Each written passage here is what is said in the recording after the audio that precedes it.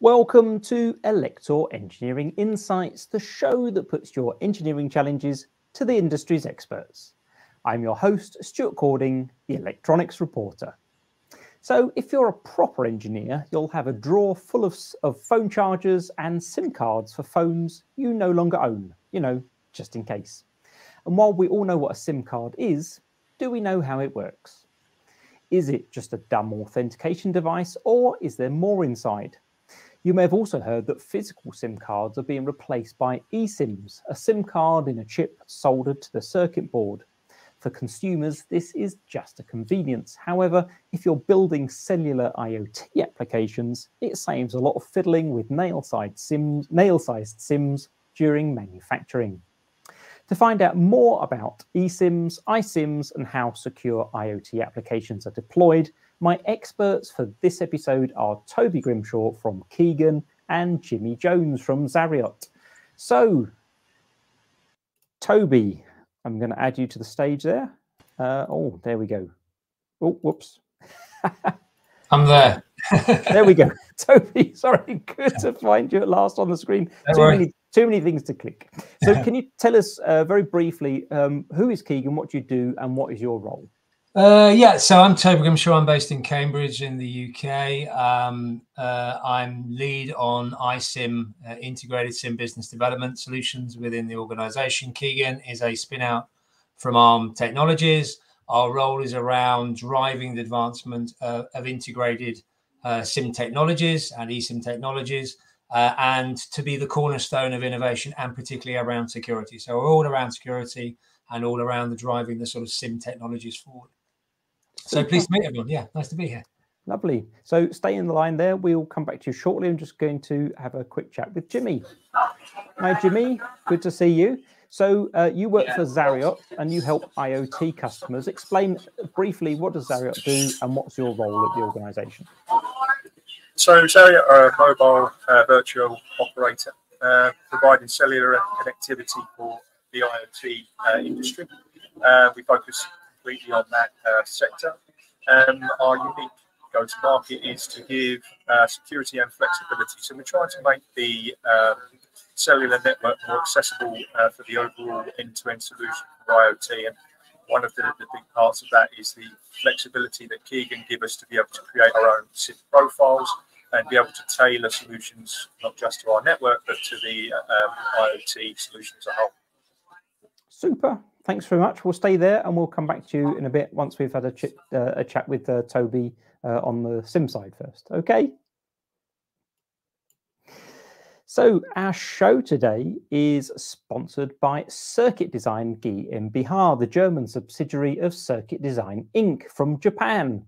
They've been developing and manufacturing low-power radio modules or short-range devices, SRDs, for the license-free European ISM frequency bands since 1974.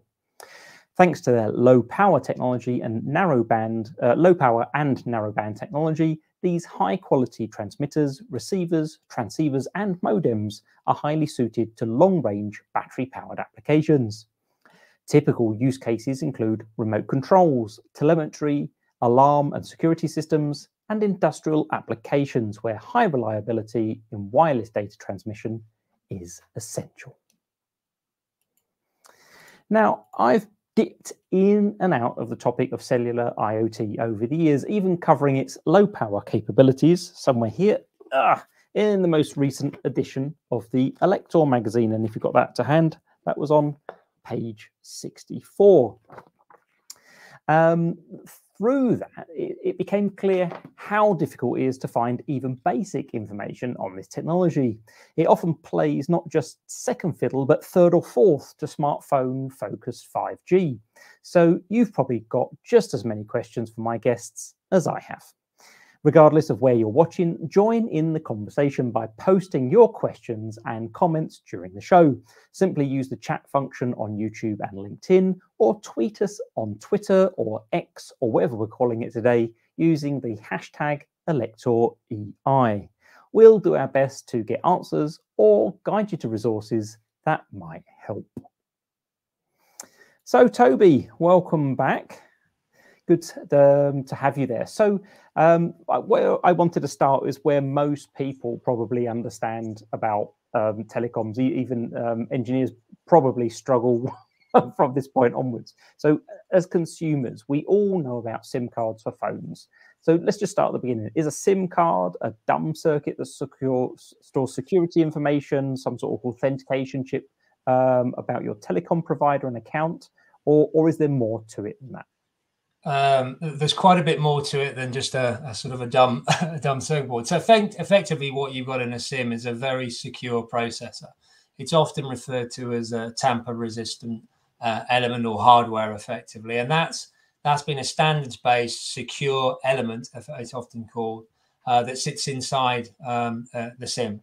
And then on top of your secure processor and your chip inside that, you've got the operating system, and the operating system primarily gives a lot of functional control to things like apps and functionality on power saving.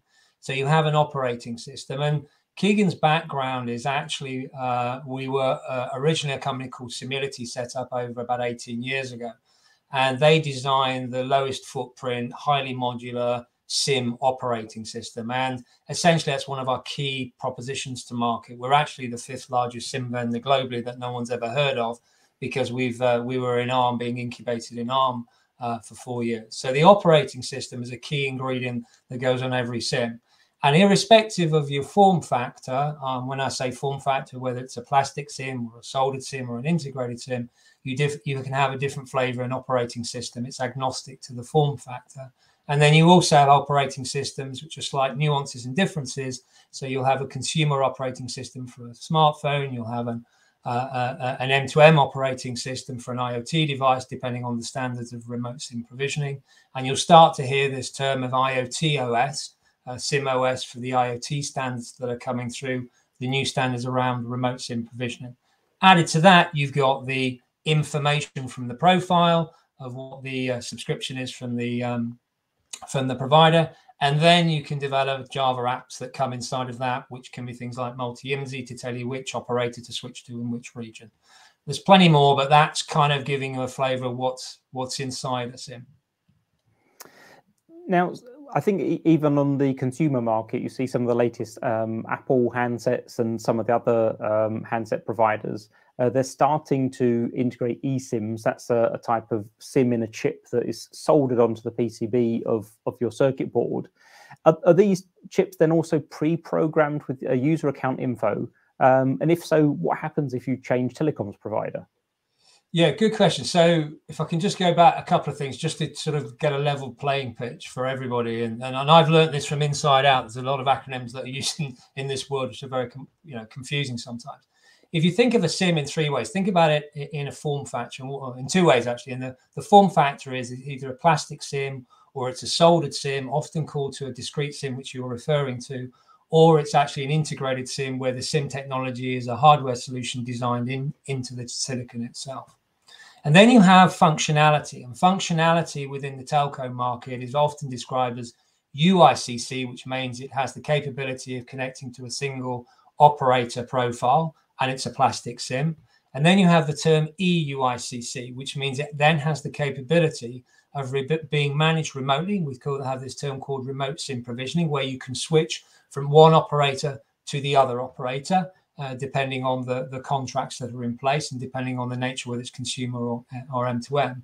And then you have another form factor description, which is known as iUICC, and that's describing the form factor of an integrated SIM, which has a single profile.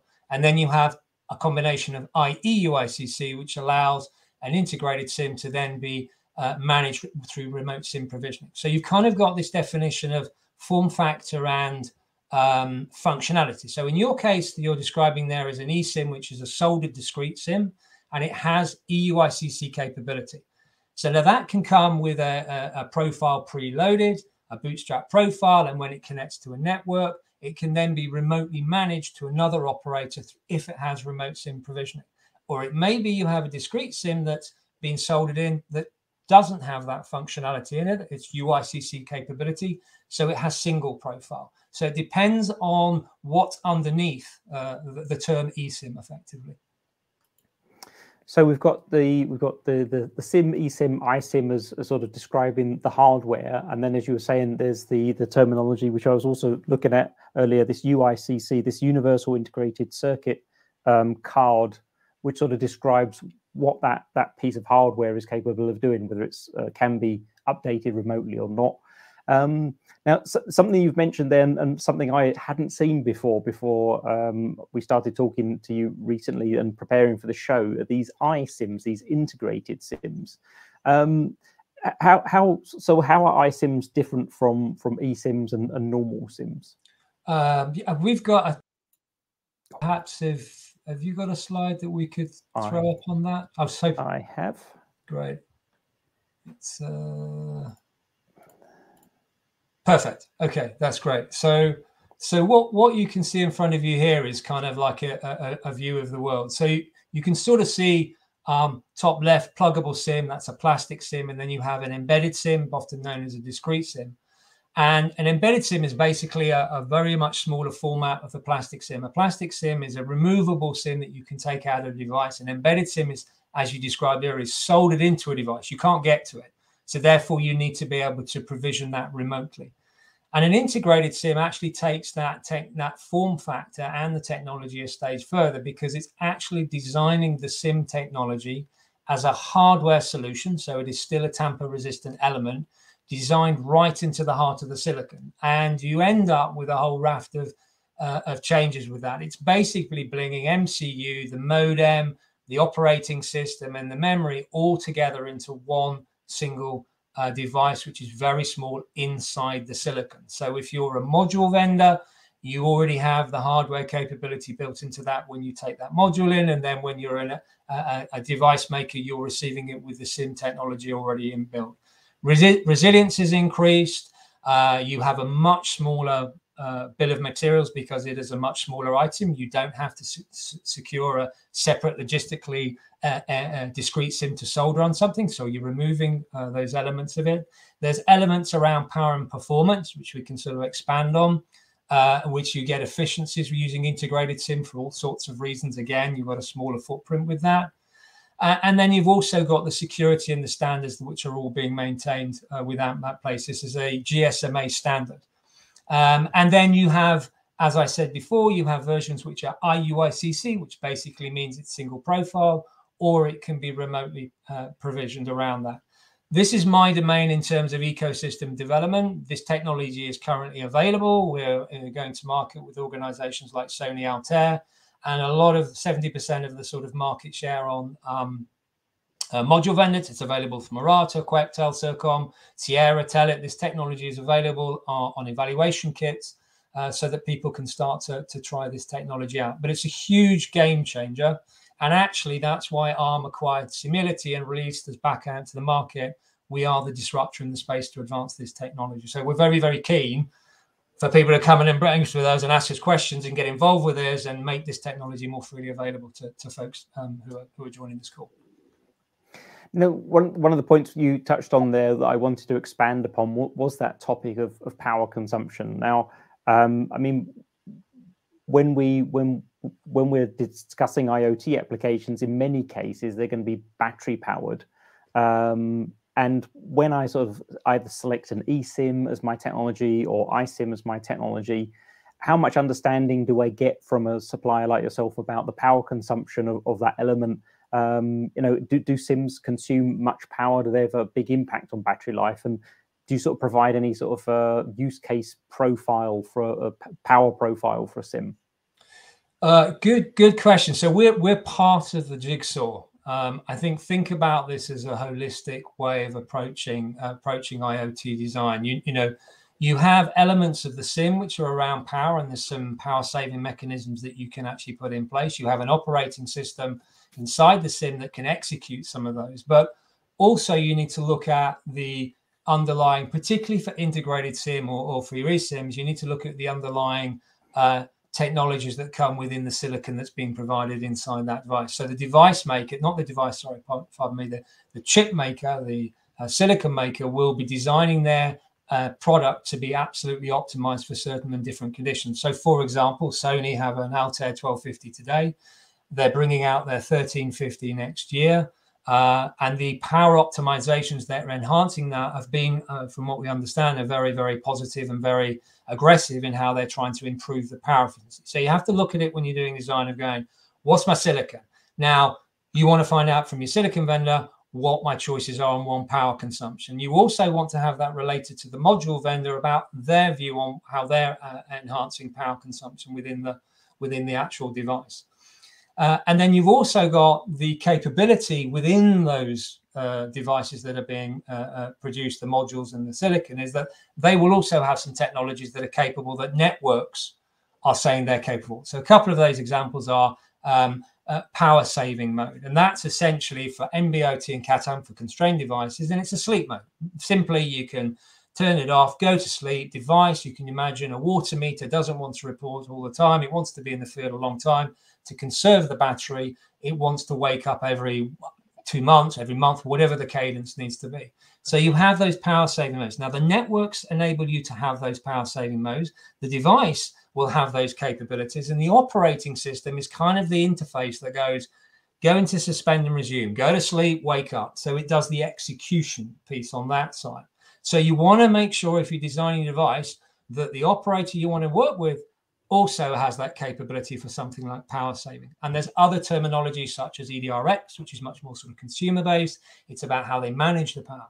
So the piece is, we're not going to give you all of the answers. We can help you on the SIM, but it's about ecosystem and bringing that ecosystem together for device designers to be able to make more informed choices. And there's some fantastic resources in all sorts of places. Nordic is fantastic. We're working with them on integrated SIM. They've got some great resources about the terminology and how to put those pieces together. So I can't give you a single answer of the point. It's always going to be a combination. And that's why you need to engage with ecosystem partners to help you find that answer, because that answer will be there through the communities that we certainly engage with, for sure. I'd just like to, if I can, and I don't know if you have the answer to this, but sort of dig down on that discussion of the PowerPoint and also the power profile, but also on the SIM and the operating system. So the way you describe it, it makes it sound like the SIM and the operating system in the SIM is responsible for sort of controlling the radio transceiver, my radio modem, and my microcontroller, which is implementing my IoT application, has to communicate through the SIM or to the SIM, or is it a combination of talking to the SIM and also talking to the radio modem when you're building the application? And if so, is there some sort of standardized API to talk to the SIM to inquire and ask it to do certain things? Yeah, I mean, everything is a combination factor in those pieces. And, I'm on the business development side. I can certainly bring one of our colleagues on a deeper technical knowledge. But essentially, the operating system is a link point within the SIM technologies. That's the key point here. It does a lot of the sort of interface through in different scenarios for different hardware and different software solutions, depending on the application. It's a great question that perhaps I can come back and give you a more detailed answer, or point you to folks that can give you that more specific answer. Yeah. So hold my hands up for that one. Yeah, no problem. Just it was an interesting, because the way you're describing it was sort of trying to visualize in my head the block diagram of how that was going to fit together. Now, when we come to a company, they've decided to build an IoT-based application. Let's take something which is popular at the minute, which are electric vehicle chargers. There's a lot of rollout of those at the minute using IoT, cellular IoT, to monitor them, control them, check what status and handle billing and things like that. When I've chosen my SIM technology, obviously the SIM has to be pre-programmed with some sort of certificate or some sort of authentication information in order that it can connect to the network and remote provisioning can happen at all.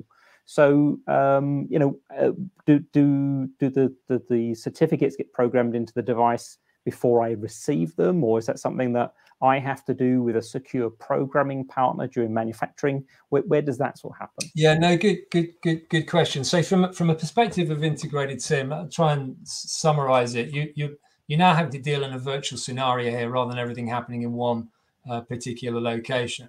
But essentially, in integrated SIM, you'll have, on the one hand, you've actually got your chip, and that's manufactured by the chip vendor, by the silicon partner you actually have. And what they do is they develop it, and then they associate through root of trust keys on that chip. So you have a root of trust key to get to that chip, and that they know each other. And that has to happen in a secure environment to be GSMA certified. So that happens on the one side. And then on the other side, what we have to do in integrated SIM is we have to make sure there's a bond between the profile information and the chip. This is the big thing. You've got to make sure that actually the right profile is going on the right chip, and that unique bond is actually made between those two parts. And that's where an organization like Kigen steps in, where we have and that has to happen in a secure environment. And what happens there is that Kigen takes that in a secure environment, again, GSMA certified, and we bring the profile together, we bring the chip ID, we bring the root of trust keys, and we bring those together with all the other dynamic data that's required for that particular profile or the applet, etc. And we bring that together in a thing called a blob. It is a true statement. It is called a blob. It's a binary large object. Now, once that's developed in a secure unit, that can actually be loaded, effectively loaded onto the device in an unsecure environment. So what that means is that Kigen takes away all that pain with the silicon partner for the company that's looking to it, the enterprise looking to do it. They want to order 100,000 blobs with X profile on them. We can generate the blob, gets delivered to the ODM or the contract manufacturer who's making it, and can be loaded, or it could be loaded in different stages. It could be loaded at the module maker's site, or it could be loaded at the ODM site. So the sweet thing is it can be done in an unsecure location. Right. Now, again, just coming back to the point of those iSIMs, this is an integrated SIM.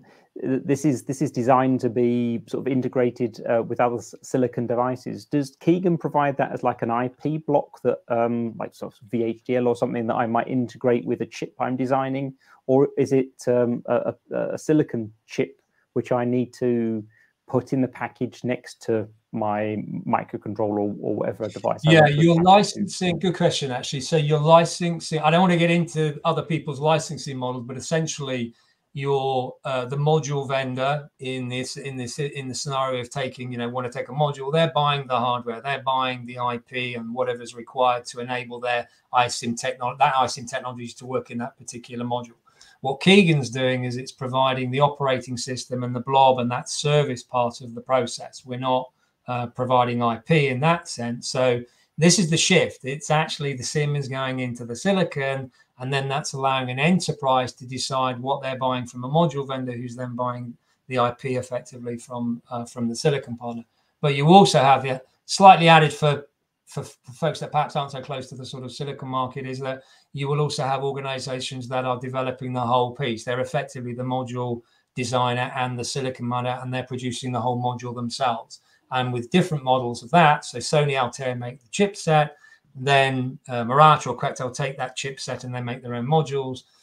Someone like Sequance, who are coming to market, a good partner of Kigen's, they're actually developing all of the technology and selling the module. So then they're actually taking their own IP and then selling that product on. I hope that answers your question without us. Yeah. IP vendor, we're not, Yeah, that's super. It's great to understand sort of who's doing what in the chain, because obviously I think where engineers struggle a lot is, their employer decides they're going to start making an IoT cellular application, and then it's sort of like all hands to the pump, right? What does that mean? What are the implications, and where do I go for information? And that's why we have you on the show to try and understand and break all of that down and get the details. Sorry, I was going to say the most important element is bringing your ecosystem together. If someone's coming to you in a hardware team and saying, you're going to make a device for me, in isolation to which operator you're working with, you need to the challenging that, bringing those pieces together. That's fundamentally important, because you have to test these things all the way through the networks, and you have to find out if what actually an organization saying is capable is fully tested, if it's operational, or if it's being tested, or if it's being rolled out for your particular use case. So just share information and ask for other partners to come together is my sort of guidance on that. So obviously you've highlighted the provision of this operating system for SIMs. I mean, how how should we understand that we have real-time operating systems for embedded systems? We have obviously an operating system like Linux or Windows for our PCs. How should I understand an operating system for a SIM? What's it contain? What can it do? And as an application developer, can I put things on there or get it to do some extra things for me, maybe to offload some tasks from my microcontroller application, for example? Yeah, I mean, as I said, I think at the beginning, just touching on that, you have different flavors of operating system depending on whether it's M2M or if it's consumer. So, essentially it can support, it's there to support, Java or native applets. So, you're trying to put a device into the field, you're trying to work out which operator you want to work with, and you want to have a multi-IMSI, which is a solution based on an IUIC solution where you're actually wanting to move from one operator to another operator, and you design the applet. The operating system will assist in execution of that particular applet. You may want to do IMEI tracking of a device. You may want to lock to one device that's required, and you don't want to move anything off that particular device. So there's a variety of activities that the operating system can actually execute, depending on the use case of what the organization is trying to do. And another sort of additional question around that is obviously we have remote provisioning, which allows you to obviously set up who your network partners are that you want to be able to connect to on a cellular basis, through the cellular base stations. Are you also able to update the OS or add additional Java applets wirelessly as well, or is it really important to know what you want on that SIM in the OS when you actually define your application? No, things can be updated. I mean, that's the point. You have that capability to do that. There's always going to be elements to do, but obviously designing right from the outset is one of the key elements. You can't future-proof, but essentially, yes, you're able to do that, of course. Now, one of the big challenges that the industry has generally in all these connected applications is security. It's a key ingredient, and so many people seem to get it wrong and make mistakes. But when we look at GSM and LTE as technologies, over the years they've proven themselves to be quite robust and secure from themselves. I understood from looking at the website you have a technology called IoT Safe. And there's lots of other useful information about potential security challenges. Could you take us through some of those and explain what IoT Safe does to help? Yeah, sure. I mean, I think we've got another slide on this, if that's okay. It might just help folks. But so first and foremost, let's just define two things. One is we call this Open IoT Safe. This was, I think, 2019, where through it's a GSMA-led initiative, and effectively they brought together, chip makers, module makers, device makers, MVNOs, OEMs, and cloud providers to see how they could bring into one flow a sort of an end-to-end security. This end-to-end security of data, chip to cloud, is sort of a drive that's been wanted in place. And one of the key elements, really, of us being a lead partner in this technology is that you've already got, through the tamper-resistant element, the 3GPP network tamper-resistant element, which is your SIM, you've got a very robust, secure enclave. And that's there to protect the radio. And what enterprises want, 98% of enterprises surveyed they want end-to-end security from a device to the cloud. And what we have to do is think about where an enterprise thinks themselves. They think of their IoT devices, these nodes that are out there, as an extension of their business. Okay, this is an extension of their network. So they want, they're all over the world. They want to make sure their devices can communicate back. And really, the essence of what was foundational around IoT Safe is actually how we can leverage and the security side, i.e. the tamper-resistant element inside the SIM, to allow that end-to-end security to happen. Because at the moment, what actually happens is the enterprises have to invest in a separate secure enclave to protect their keys. So the concept is, and it's now been delivered through, is the keys are sitting on the SIM side for the enterprise. And then that allows them to make a connection from their device securely through those keys, through the TLS or the DTLS layer, to the fundamentally the enterprise's account API. And once you've got that connection in place, and that's all securely done from these devices to the cloud, then what that also allows you to sort of expand on is then you can start to get multiple devices connecting to each other to allow these secure transactions to take place. So, for example, you'll have your motor vehicle, you're going to, I don't know, through a toll, or you're going to plug into an EV charger. What it then starts to enable is these machine-to-machine transactions happening, because the keys, the private keys, are being exchanged and authenticated between those two devices. And we call that, and that whole drive around that is around the economy of things. And this is exponential without human beings having to be involved in that piece. So it's about security end-to-end for the enterprises, and allowing multi-directional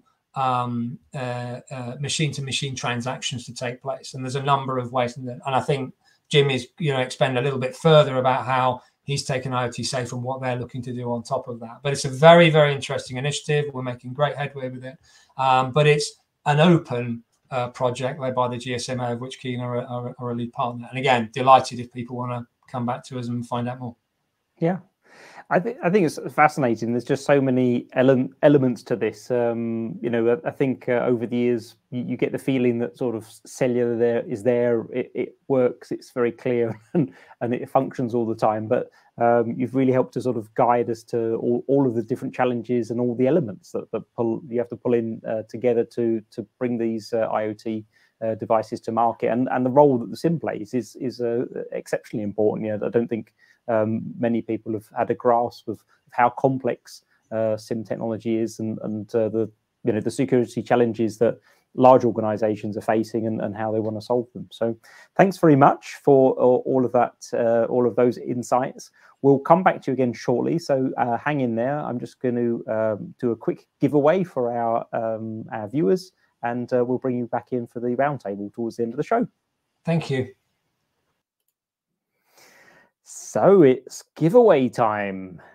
Previously, we gave away 5 USB sticks packed with over 3,500 of the best circuits Elektor has ever published.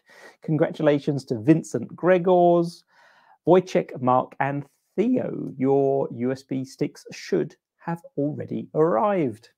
And to extend our thanks to you as loyal Engineering Insights viewers, for this episode, I have 5 ebooks from the Elektor library. We've selected Programming Voice-controlled IoT Applications with Alexa and Raspberry Pi, which is written by Dr. John Allwork. It's split into 2 parts, starting by covering Alexa skills before going on to show how IoT devices based upon the Raspberry Pi are designed. For your chance to win, simply visit the link shown below and enter the keyword berries. That's the keyword berries with your entry, and we wish you the best of luck. So let's go back to Jimmy from Zariot. Hi, Jimmy. Hopefully you're still there. Yep, I'm here.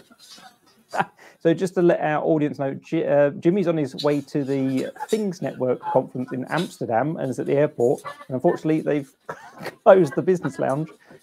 So he's had to find the next best position, which is where he is now. So thanks for hanging in there and making time to join us still. So before, so the first question I was going to then ask about here was, what has it been like in the past before yourselves and companies like Kigen were on the market to bring a large quantity of IoT devices to market? Was everyone running around trying to plug SIM cards into everything they were building? Yeah, I think the first thing we learned was how diverse it is. I come from a long telecoms background, and over the last 25 years before we really started to see IoT explode, there was really only 3 solutions. You run your wife, you text your mother, or you surf your emails. Well, that gets completely blown out of the water. The diversity of solutions means that we need a diversity of expertise. And that's exactly why we want to work with people like Kigen. Toby mentioned on a number of occasions that we need to work as an ecosystem and share information. That's absolutely true. It's driven the way that we've started to go to market. We've looked to be able to work with more partners and be able to try and bring it together and make the telecoms network a more integral part of the solution.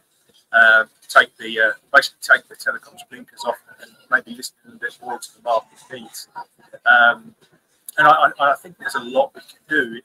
The enterprise actually knew everything was possible within cellular networks. I think we could take a much larger part because they'll be able to utilise those a lot more. I heard Toby mentioned a couple of the different features that you can do on the SIM.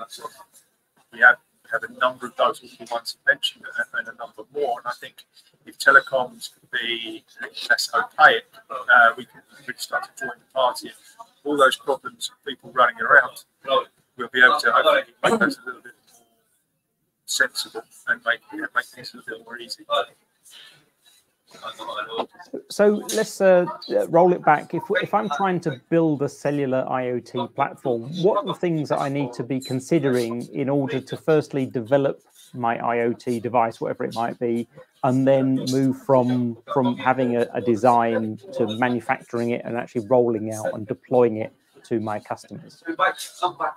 Yes, I think I've just mentioned diversity, but I think everything can boil down to three elements. You've got the device, you've got the network, you've got the application. So that's your DNA. If you understand the DNA of your solution, then you're on the right track. Because that allows you to make educated decisions and effectively build out the solution, but also secure the solution, because you can build in that security by design, which is something we all want to move towards. What we did find, and it's changing a little bit now, but what we did find at the beginning was speed to market was essential. So people were taking off the shelf solutions, which is a bad thing, but it's just keeping on top of what you've actually bought, what's actually in there. And the other point was people were maybe testing the water a little bit to see if the solution actually was there. So they wouldn't create a fully hardened or fully developed solution. They'd take something, and if the market's there, then we'll work with that. But if somebody suddenly says, I'll have 10,000 of them, then you're actually no longer testing the water, you're now in the deep end. So what we think we need to do is we need to make telecoms work better, because with that element in the middle, we're speaking to the device, we're speaking to the application. If we can give visibility and maybe start to pull together those two ends, then you can move away from Frankenstein's IoT and build something that's a little bit more conducive. As we've said before, people will be aware of SIMs for handsets. In the IoT space, you basically have two choices. You have LTE-M or you have NB IoT, which is narrowband IoT, as the sort of two options. Is there any difference in the way I'm going to be handling my SIM for those two types of cellular IoT technology compared to a smartphone? Yeah, there is. So first thing to remember is there's regional differences. So some regions only support narrowband IoT. South Africa, for instance, India, Pakistan, they're both narrowband IoT only. And then there's a much smaller number that only support LTE-M. So that's mainly Central America. And then there's an area in the middle that supports neither. So, and even in the countries where there is both narrowband IoT and LTE, like the UK, you'll find that certain carriers are support one and certain carriers support the other. So you need to be very careful of that, because that can create an element where the deployment can be a little bit flaky. With MVNOs, us, we will try and use multiple operators, but the thing we find is that searching for network, that's the horror story. That's the thing that really kills the battery. So you need to bear that in mind. So we've always suggested previously that you should have a backup of older generations, so 2G, 3G. But even that strategy is now becoming more difficult, because you have sunsetting of 2G and 3G networks. The US is already near enough done. Some areas have a lot of different schedules. The UK doesn't end its 2G support 2033. I think Poland is something similar, 2030. But that's not all going to be done on the same day. You're gradually going to find that backup solution gets more patchy. The good news is when that happens, the bandwidth will become available for narrowband IoT and LTM. So they should be improving. So it is a club. It's not all bad. And you also need to make sure that when you're speaking to an operator, you get those roaming agreements in place and get a guarantee of coverage. There is some reciprocal agreements that normally work with mobile phones. Sometimes are less reciprocal. That's a word. When it comes to narrowband IoT in particular, but also LTE. Now, obviously, there's those two types of technologies, LTM and narrowband IoT. If, as a developer, if I'm tackling IoT, cellular IoT for the first time, what would lead, if I have the choice, like in the UK, where I have the choice of both technologies through the cellular network that's there? When should I be choosing LTEM, and when does narrowband IoT make more sense? Is it more than just about bandwidth? Yeah, so both support the sort of lower end data rates, and Toby's already described, you can increase the battery life by sleeping more, and they both have better coverage than, for instance, 4G. And they're both excellent choices for 2 and 3G replacements where you already have equipment in the field. So the battery life is increased by reducing the radio traffic between the device and the network. So narrowband sleeps more than LTM. So if you have a service that's maybe screwed on the side of a building, it's been there for 10 years, narrowband IoT is great. But it's a balance, because if you have a truck, then actually you do need to integrate a little bit more. And that's when you start to look at LTM. It's more likely to be awake, so you're more likely to be able to update and give yourself networks access to respond. LTM also provides more bandwidth, so it's better for those slightly larger solutions. So things where you need to do firmware updates or control something. You can even put voice on LTM. Mark, I would mention one more. There's 5G RedCap, so 5G reduced capacity. And that's a third option. It's not as widely deployed. I did see somewhere that it was being rolled out in Malaysia with Ericsson a couple of weeks ago.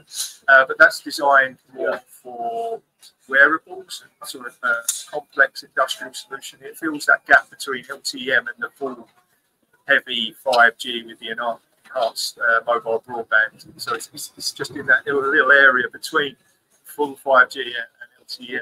I think medical, stuff like that. I think that might be something that you should also bear in mind if you've got a little bit more time to go to market. So, as you said, it's quite a complicated landscape. As you said, even in a country like the UK or some countries in Europe where both narrowband IoT and LTM are there and available, you might not, say, for example, get both of them from Vodafone or Deutsche Telekom or whoever else is providing the network. So what do I do as a company wanting to roll out IoT devices? How do I find a partner? And when I found somebody, how are they going to charge me for the service? And am I being charged like a standing fee for connecting to the network, and then I pay for data on top, or how does the billing work? It's 10,000 per day. You hit the nail on the head. You need to find a partner. You need to find someone you can work with. This is a long-term commitment. If you're going to put IoT in the ground, it's going to be there for a considerable amount of time, and it could be somewhere very remote. So you don't be creating truck rolls to go and fix something or go and change a SIM, because that will get rid of any advantage you get from the price elsewhere. But obviously price is important, but equally you need to be able to work with them. You also need to be able to secure about coverage. So if you can get multiple operators in the region when you're moving a lot, that's great. You may want to use an MVNO in certain circumstances, but maybe an MVNO where it gives you multiple operators is another option. The pricing, I mentioned at the beginning that companies need to be more technically flexible. And I think to support technical flexibility, you also need some commercial flexibility as well. On most occasions, we will create a bundle that is expected for that. Okay, for that be particular SIM. And when we will create that bundle, and that will be the most efficient way of buying it. What you do need to be careful of, though, is you want the bundles as tight as you possibly can, because you don't want to be paying me, for instance, for 2 megabit and you only ever use 1. That's stupid. You've got twice as much than you need. Why? The reason people do that is because if you go over your bundles, you can sometimes see quite high charges, almost cumulative charges for going beyond your bundle. So what we try and do, and what we're seeing a little bit more in the industry, is a pooling of the data. We pool the data, so if you've got 1,000 devices, all with 1 megabit, they're all using underneath the bundle limit, but one of them goes crazy because it just goes in a continuous boot loop or something.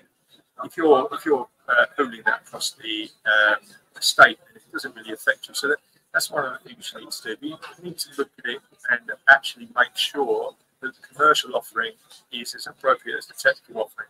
And I think, particularly for smaller MVNOs, we can be a little bit more flexible. It's hard for big players to accept that. But I think everybody's coming to that conclusion. We need to work with the market. One of the interesting aspects of IoT is the same as with our smartphone handsets, is the fact that we can roam from one country to another. Do these LTE-M and narrowband IoT modules support roaming? And on that topic as well, if I'm deploying a device which is, say, on the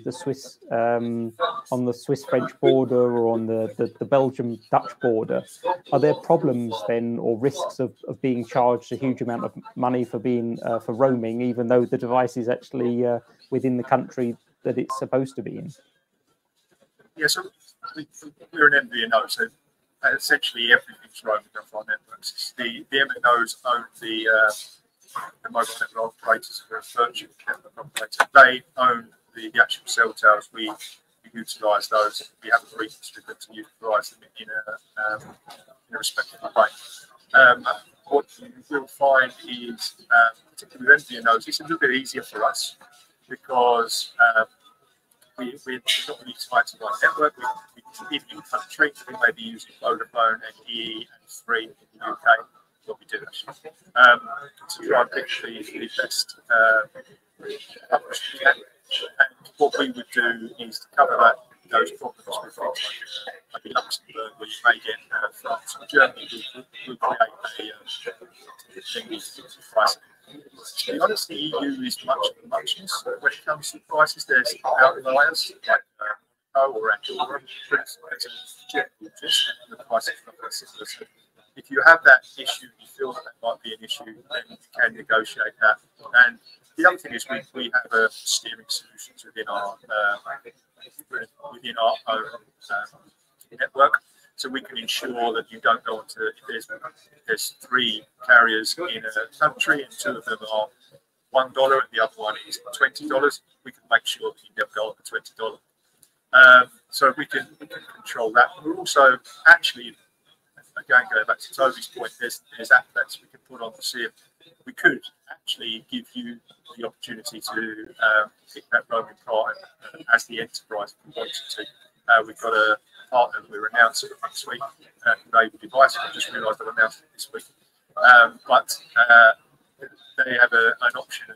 One of the solutions they're putting in with us is the option to be able to open that up. So there's things you can do, but in Europe, it's not so much of a problem as long as you're not trying to go to Monaco. So just we're running out of time. Unfortunately, it's just so exciting and fascinating to get so much detail from experts all in one place for a change on this particular topic, because it is really hard to research from the desk.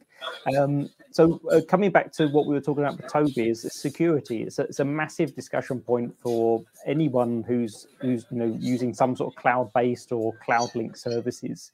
How is security then implemented in cellular IoT, and what are the typical weaknesses that people need to be aware of, typical risk points? So you're right. for IoT to be a success, it has to be secure, it has to be trusted. Because IoT, especially when it's coupled with AI, I think that's going to be probably the biggest impact of our lives, in our general lives that we'll see.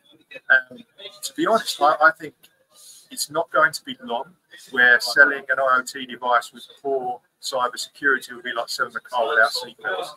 Just won't be accepted. And we can see that that's being recognised by administrations across the globe. It's going to be a buy-in decision. So the US cybersecurity mark comes in during Biden's administration, pushing that next year, I think. But that will allow consumers to make a decision on buying a device by seeing how much commitment that vendor has made to security. And that's backed by some of the massive major players, Google, the FCC, Samsung. So that's a carrot. But we're also seeing a stick. So, for instance, the UK has the PSDI bill, Product Security Telecom Infrastructure Bill. Of course, we get that one. And the EU has the Radio Equipment Directive. They're all legally binding, rules that you need to apply to. They all work around it. Index 33645. We try and simplify it on our website. But if you look at that, you look at things like resources of the IoT Security Foundation, you'll be in. I mean, Cellular is already in good shape because it's license spectrum and things like that. And IoT Safe and some of the solutions we bring give those tangible benefits. But speak to the people who know, because that is a real onion. I could be here for another hour and a half on that one. Super, thanks very much. Just bringing in Toby again there. Welcome back, Toby. Hi. So like I say, I think the onion description is a good one, because obviously the more that we are working through these discussion points and these questions, the more and more we're finding out, and it's leading to more questions. So at this point as well, what I wanted to ask was to you, Toby. When I look around on the internet for this stuff, like I said, it's very difficult to find any sort of firm information. Do you have a way for customers to try out eSIMs and iSIMs and cellular IoT? Good question. I think a couple of things from Kigen's side is we do have a bunch of very good resources, and I think, Stuart, what I'll do is I'll send you some of those directly to you, and you can share them with the community. Just brochures on explaining terminology. You know, we've got some resources we can share, but we're also launching later on this year that's sort of particularly focused around integrated SIM, the integrated SIM evaluation kit program. And that's where we're bringing our partners together, module vendors who sell evaluation kits like Murata and Quectel and Sierra and Sercom, etc. We're bringing those to make those evaluation kits more available to the ecosystem. That's one of our key goals. How can more people get hold of technology and try those technologies? Fundamental to that is us partnering with organizations like Jimmy's on the connectivity side to make sure that we can help get customers evaluating, testing faster, better, simpler. Kigen's an enabler. We're right at the bottom. We're enabling a lot of people to do a lot of things, and we're supporting those elements within the ecosystem. And then I think, as Jimmy was saying, ecosystem is so important. So, connect with us as individuals, connect with us as organizations, and we'll always be happy to find the right person in the ecosystem to pass you on to. It's like pass the parcel, and it's passing the person around, because someone will have the answer. You just got to find them in that way. But we've got some initiatives that we can help with, definitely. And Jimmy, is that the same for you and Zariot? That if I wanted to sort of experience or explore, have a demo of what you offer in the area of cellular IoT, is there something you can show me as well, or do I already need a partner like Kigen and other elements of my planned device already available? You can come to us. So Kigen, we will provide the systems of Kigen. Provide to you profiles set for your particular region, or if you have we can expand some of the functionality on that system. We always want to hear from people, because we're absolutely a technology company, and we absolutely do want to make the network more accessible. They want to be able to bring it in and create a consolidated solution. We're creating an ecosystem around that. So we want to be able to say, this is the guy who can help you with end-to-end encryption. This is the guy who can help you with blockchain. That both partners will be completely honest and show you who they are. You don't try and hide it, and introduce it to them. But then we also want to be able to say, this guy can help you test. We've got a company called Zariot who do testing, and they've got a type of certification people as well. So potentially we can, when you come to connectivity, we can introduce you to these people. We can work with Kigen if you need something different, and we can actually enable you all the way through to hopefully get that white mark to say you can watch your IoT widget, whatever it is, available to make you a success. Super. Toby, what sort of IoT applications are you seeing having sort of like the most traction at the moment? I mentioned EV chargers, which was one I found on the website looking around. What sort of areas of cellular IoT sort of really get strong? Well, from my perspective, I think, from an eSIM and an iSIM perspective, what we're seeing particularly around innovation around logistics and devices that are moving around. A lot of these devices, it can be a label, could be design of a product that's smaller that can then be taken to market. And that applies for iSIM or for embedded SIM because you have a SIM that's smaller. So we're driving those. The other area, interesting enough, which is really driving very hard, I think, is around smart meters, smart infrastructure. You've got examples there of like a water meter that doesn't have battery power, wants to be put into the field for 10 years. How's it going to do that? Or those are the pieces we're actually seeing then, and don't want to get vendor lock-in in that essence of I have to be mandated that I can move to somebody else because it's a government contract essentially. Certainly within the EV charging market, we're seeing that growth, and then also within healthcare. I mean, we're seeing it on the innovation. Suddenly, this technology is allowing existing types of products to be brought to market, but equally what it's allowing is new product design, and that's bringing new business value, and that's bringing new business case, bringing the cost down. All these things are coming together, and I think the essence of what we said is all of that's driving. It's about how you can start the prototyping, how you can work with organizations like Jim is on innovation, on the the pieces of the puzzle that need to be put together. It is critically important at the moment. But yeah, logistics, healthcare, smart meter, big areas for us at the moment that we're seeing that driver in it. Yeah. Jimmy, I'm just going to come back to you. One final question for you, because the audio is very challenging at times to get through. But one of the things you just mentioned was about the blockchain, and you have a blockchain partner. What role does blockchain play in a cellular IoT application, and where's it used? Cellular is more an enabler for blockchain. So blockchain is hugely secure after it's written. So everything comes down to attestation. So what we do is we piggyback on all of the security that Toby was talking about with IoT Safe. We utilise the secure non-volatile area of IoT Safe provides, but we use it for other things as well. What the blockchain company does come from Smart Access. They, at the end of their manufacturing process, the device comes on, they check it works, but at the same time, they use an API into our networks, and we write a token for that device and that SIM onto the secure element of the SIM, the group element of the SIM for them. And then they box that up and it lives on a shelf for 6 months. But when it gets sold, and comes back on board, they know who they're going to sell that to. So they trust the attestation because it was done on the manufacturing, and then they add another token that says this is a label and able to access Jimmy Jones' ledger. So what we're actually doing is Cellular is then working with blockchain to be able to create a true end-to-end solution, just as Toby started with. It works it through manufacture, through sale, through the delivery, and then we utilise and piggyback on a secure solution for blockchain to be able to give the customer actually the peace of mind and the security they need. Super. Thanks very much for that. One last question then to Toby. 5G is on the horizon. 6G is already being developed in the background there. But one of the interesting things about 5G is that we can create private networks. And if I understood and read correctly, some people have actually had 4G private networks in the past.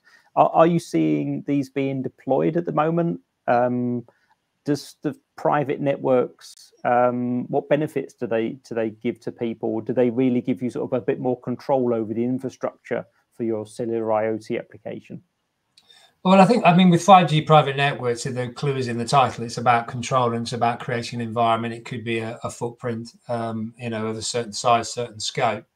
I think from our side, we see opportunity in there, and I think Jimmy's probably going to have a clearer view on it from his perspective, because from our perspective, from my perspective in iSIM, it's all about the scalability of the devices. We're looking for scale on those devices. Can private networks give us that scale to drive innovation on products? And maybe 5G don't from an iSIM perspective. They can take that technology. But yes, we see the growth in that deployment because we're seeing the demand for it as well. Organizations want to have certain sites that are controlled in a certain way for control over those. Whether it scales for us, we shall see. We shall see. I'm less knowledgeable in that particular realm. I'm focused on lots of small, very large volume devices at the moment, so constrained as well. So. Fantastic. So thank you. Yeah, thank you ever so much. We've run out of time, so to say thank you to you, Toby. Thank you to Jimmy as well. We have to come back again, Jimmy, when it's a bit quieter in the background. Tell us what the Things Network was like and what you discovered there. It'd be interesting to find out more. No problem at all. Sorry about the environment. No problem at all. All right, well, thanks ever so much. And yeah, I'll just wrap up the show from here. Thank you. Thank you. Thanks. Well, unfortunately, that's all we have time for this episode. So what did we learn? SIMs are more than just an authentication chip. They are powerful devices that run complete applications. And while the traditional telecoms companies are mostly focused on smartphone users, there are partners like Kigen and Zariot who support the needs of cellular IoT users. Technologies like eSIMs and iSIMs allow us to ditch the plastic cards and deploy our devices with ease around the world, configuring them remotely through a process called provisioning. But like with any technology, there are many challenges, from the entire ecosystem down to security. Experienced partners and these ecosystems, they understand what those challenges are and can provide solutions and help mitigate all of those risks.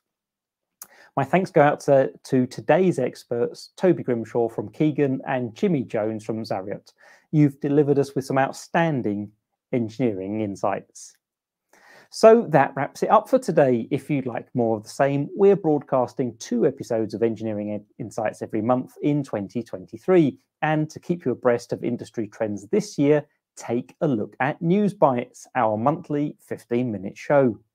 Please subscribe to Elektor TV Industry on YouTube, and share our videos on whatever platforms you use. Additionally, you can also drop by the website at elektormagazine.com/EEI to see the topics for future shows and sign up for regular updates and reminders.